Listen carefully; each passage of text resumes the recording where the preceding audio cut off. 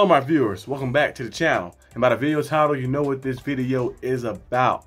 Pittsburgh Steelers mock draft 3.0. Let's get into it right now. The first pick of the draft, I know the Steelers needs, of course, our center, inside linebacker, cornerback, safety, quarterback. Those are my top needs. And while I was going to select, Jackson Powers-Johnson for the first time in the mock draft was gone. He was gone at 20. He was gone before 20. So I was looking around like, dang, the Seahawks took him. Yeah, so he was gone before 20. So I looked around, and of course they have other offensive linemen like Frazier, but that might be a reach to take him in the first round. And other offensive linemen, of course, like Cedric Van Pran, but that might be a reach to take them in the first. So I went a different approach, and I took a DB. I was gonna say cornerback, but he can play corner. He can play safety. He's one of the highest graded players in the draft, and that's Cooper DeJean from Iowa. Very good player. So he was at 20 and available there. So I took him. The Steelers want to use him as safety. They can. They want to use him as corner. They can. He's very versatile. And he's a good tackler as well. He plays in the backfield. He can get downhill. He can get in the backfield and make some plays in the run game as well. He's very good in coverage, man-to-man coverage, and he kind of plays. He has great awareness and recognition of plays, and you watch him how he match players step for step. We see him in the secondary make plays. We've seen him in man-to-man coverage make plays, in zone and in man. So he's able to do a lot of things. He's like a chess piece. You can put him around anywhere like that. He is definitely the queen piece. You can put him in any spot right there on the board. He's a guy who can make plays all over. You thought last time when I mentioned, of course, who else we're talking about? I'm talking about, I think Javon. The safety. Cooper's on a different level. Cooper is a highly elite level player in college, and I think he's going to translate over to the league. He's going to be generational, especially in the right scheme. Pittsburgh Steelers preaches hard-nosed style of football, preaches that just like go out there and gritness and toughness, and he represents all of that. He's going to be a very good player, so he's available right there. I took him at that spot. The Steelers need a cornerback and he's a safety. He fills two voids like that. I don't know if the Steelers will have him play strong safety or they have him play corner, because he kind of reminds me of a Tyrann Mathieu type of guy. Jalen Ramsey. I think Jalen Ramsey might convert to a safety later in his career because he has that type of play style a little bit as well. But Tyrann Mathieu, Tyrann Mathieu in college, he did everything. He played corner a little bit, played safety, free safety, strong safety, play all over. And in the NFL, they have him in different spots as well, too. One of the best cover guys we have. He's a little older now, but he's still very good. I think Cooper DeJean is kind of in that rim of play style. And if we can get a guy like that, add him with Minkah Fitzpatrick, add him with Joey Porter Jr., you're going to be looking at a very good secondary for the Steelers. At the second pick, I took Cedric Van Pran, offensive center from Georgia. As you know, Cedric Van Pran, like I mentioned before, I took him before in this. I think it was the first draft I took him. No, it was I don't think I ever took him. I think I talked about him on the channel though, like that, about the centers the Steelers should look at. He's a good player. He's very agile for this guy that size. He's very agile, got good footwork, good lower body control. Is powerful as well, so he can not only win the attack at the first level, he can get to the second level and make plays as well too down the field. So he'd be a guy who would be a good leader, a guy who can lead your offensive line. Very big, very strong. The Steelers want to preach that dominance of just dominating your opponent, imposing your will, and winning at the line of scrimmage. Because in football, you can win at the line of scrimmage, you can control the whole game like that. You can win on defense, you control the whole game basically. If you win on offense, you control the whole game, the pacing of the game. So if you can win on both sides, the Steelers, they win most of the time on defense, but on offensive side, we can start winning on that side of the ball and start controlling the pace of the game and playing at our pace and our level. We're gonna be a scary team to be able to go, to be able to stop. But I think Cedric Van Pran getting added, and Darnell Washington and him already have chemistry. Darnell Washington kind of like our 6'0" lineman, and Byron Jones is our left tackle. They have chemistry already, so all those guys, they have chemistry. They play with each other. George Pickens as well played with him. So a lot of these guys will have the chemistry already built, and chemistry is very important too. And like for a team, a lot of people always think the locker room don't matter or the team chemistry don't matter. That's one main factor, because if you guys are in like a friendly environment, a comfortable environment, you can thrive better. You can play better as well. So just having the guys you're familiar with too that know what you're gonna do is gonna help the team out a lot. Of course, we didn't get Jackson Powers-Johnson, but he's still very good enough, and he might be a guy who might emerge to be Pro Bowl level. I think he can be Pro Bowl level, especially in the right team, the right scheme, with surrounded by Isaiah Malu, surrounded by Broderick Jones as well, and and all of the pieces we have on the line like James Daniels and stuff. So I think it's gonna be a good addition to the team. Moving on to the third, round, at the 84th pick, I took Peyton Wilson, linebacker from NC State. As you guys know, Peyton Wilson, I took him before in the first one. He's a very versatile linebacker.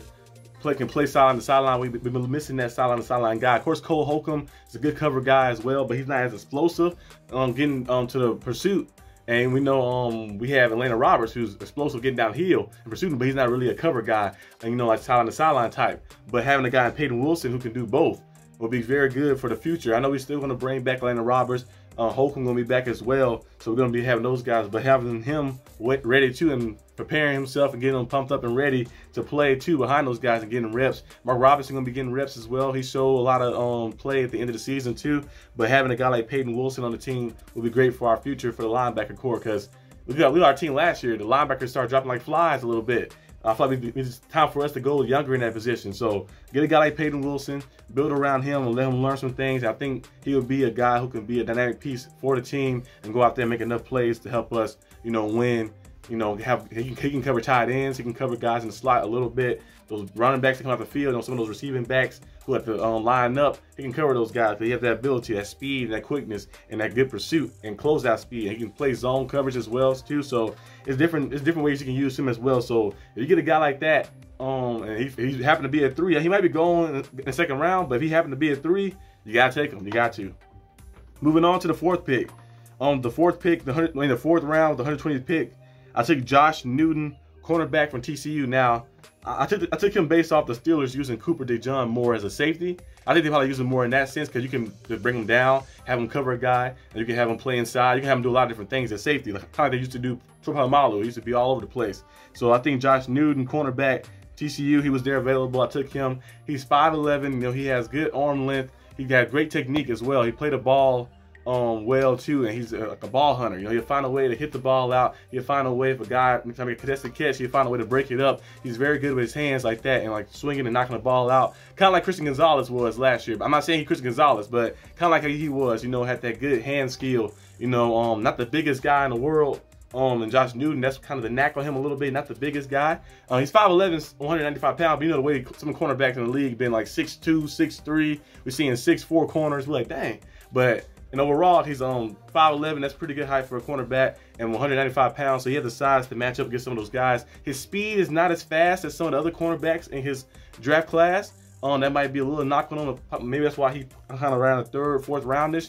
But I think if you get him on the right team and put him on the right spot, if he's playing on the opposite side, of a JPJ, he can go out there and thrive for sure. And he can play inside as well too, because he's very physical, and he's good in cutting like that too. Like, so when guys are cutting and he got to turn his hips, we got to move his hips. So you watch some of his film, he's very good at doing that. Very good at kind of like following the receiver and doing different routes like that. Some of those routes that some cornerbacks struggle in, with guys cut out or hit a wheel route or do the whip routes. He's very good at covering that. He found a way to make a play on all those and all those times and stuff, and always just find a knack for the ball. Hitting that ball out, pushing that ball out. They always preach that active hands as a cornerback. As a DB in general, active hands, because you can't get there. You might swing your hands up in the air like this, and you might deflect something, or if a guy beats you, but you pursue and stay pursuing in, and you swing your hand, you can get a knockout or a fumble. So he's a guy like that. He's one of those guys who hustle hard, who plays hard, who has great technique and great patience as well. He just lacks some of the physical capabilities, like the speed and stuff. So I think getting him right there would be good, especially as your number 2 guy, and maybe he might emerge as a top guy if you can build around him and keep him in that same spot and put him in the best positions to go out there and succeed. So I took him at the 4th round. So let's see, the next pick, I took Joe Milton, quarterback from Tennessee. As you guys, I think I took him in the 1st draft, if I'm not mistaken. I'm trying to see. The 1st draft? Yeah, 1st draft, because I think the 2nd draft I took Michael Penix Jr., 2nd round. Yeah, the 1st draft I took Joe Milton. Joe Milton, quarterback for Tennessee, like I mentioned before. He's a guy kind of like Josh Allen type style. I ain't saying he's Josh Allen, but his play style is similar to Josh Allen.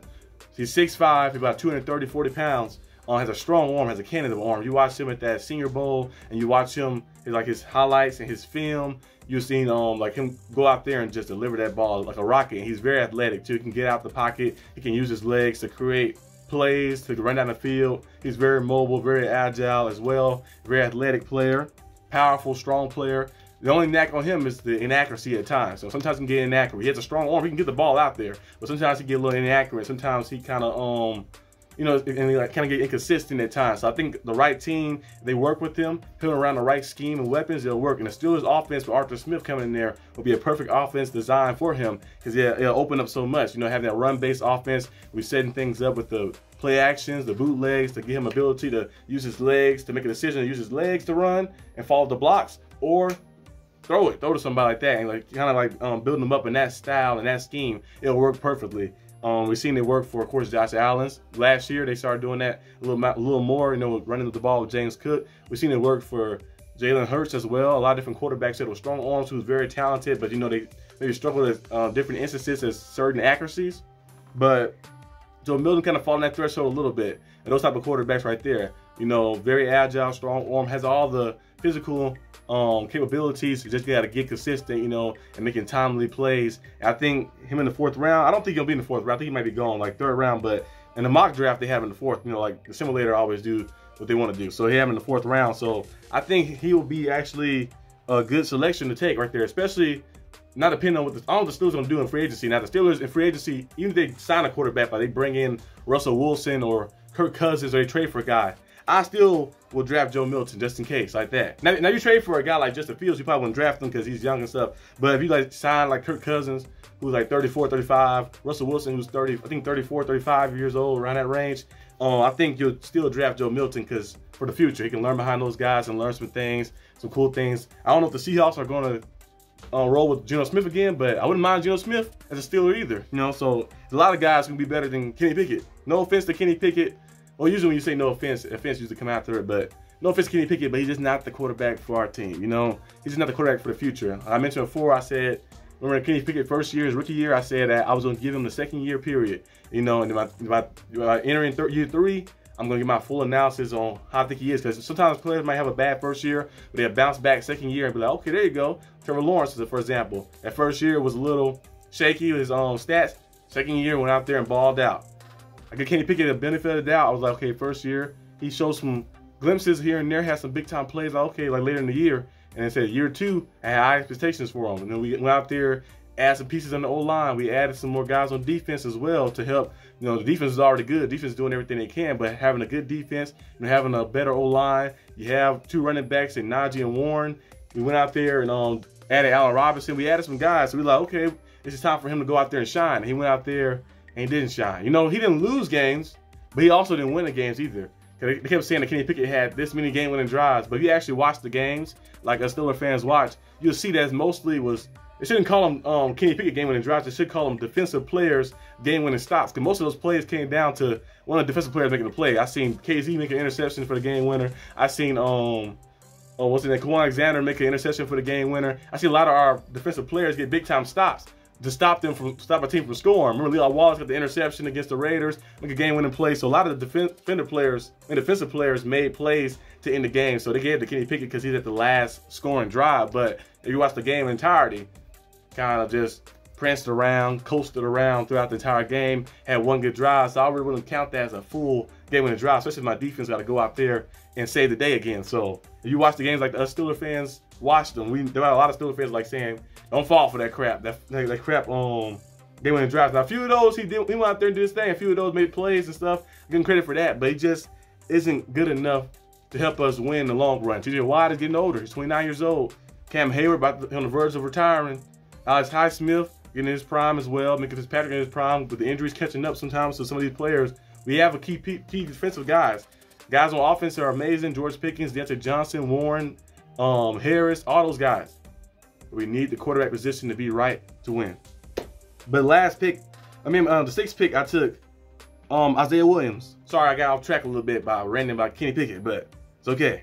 But the 6th pick, the 6th round, my 6th pick for the draft was actually my 1, 2, 3, 4. 7th pick for the draft. I thought we had 2 4th picks. Yeah, I took Isaiah Williams, receiver from Illinois. He's a very shifty guy. 82 catches, got good hands. 1,000 yards, 5 touchdowns, average 12 yards per catch. He's very shifty, very quick. He now uses quickness too and speed as well. Can make plays down the field. He's not the biggest guy in the world. That's why he might drop a little bit in the draft. He's not the biggest guy. So like when it comes to run blocking, when it comes to making some plays in the air, You watch some of his film, making some plays in the air, or making like plays where it's like heavily contested. He might not come down with them all the time because he's a smaller, like built type of guy. I think he's like 5 foot. What is he? He's 5'10". He's 5'10", be like 170, 80 pounds. So like some guys might, some of the bigger cornerbacks nowadays might bully him around out the way a little bit, but he is very tough as well. So he makes some plays here and there. But he kind of, if you watch his film, I'm not saying he's this guy, but if you watch his film, he looks similar to this guy, Antonio Brown. I'm not saying he's Antonio Brown, not saying he's AB, but he looks very similar. You look at his route running, his shiftiness, when he get the ball in his hands and he like put a foot down and start stepping, it looks similar. I'm not saying he's Antonio Brown, but if you look at Antonio Brown, remember he was drafted in the 5th, 6th round, and then he made some plays and he got himself to this level. I'm not saying he's gonna do that, but he has those like the type of play style, the tendencies of a AB style player. A guy who's not the tallest or the biggest, but he is quick and he's fast and he has good route running ability as well to make those big time tough plays. So if Isaiah Williams is available, I think you get him. And plus, you look at his numbers. Every year he has improved. I think he had like 500 receiving yards on his sophomore year, then 700 his junior year, then 1,000 this year as well. He's improved every time. So I think he'll be a guy who might be a sleeper pick. A lot of people have him sleeper picks like him, Aaron Casey, and some other guys around the league, Kyrie Williams, who's some guys who might fall maybe 3rd, 4th, 5th round-ish, 6th round maybe too as well.